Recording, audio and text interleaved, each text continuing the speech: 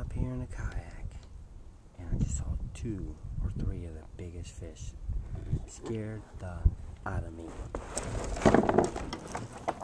There's the bubbles and red minutes of it right there. Sitting right on this bar. Tide coming out. Guarantee you they were big old snook. Could have been redfish, but there wasn't anything to do with them mullet. Next time I come in here, I'm gonna have a different approach. Wow, so big.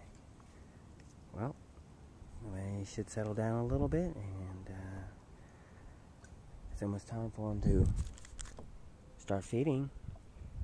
And I should, actually, I should fill this boat up. Got this hatch right there I can put all the fish in.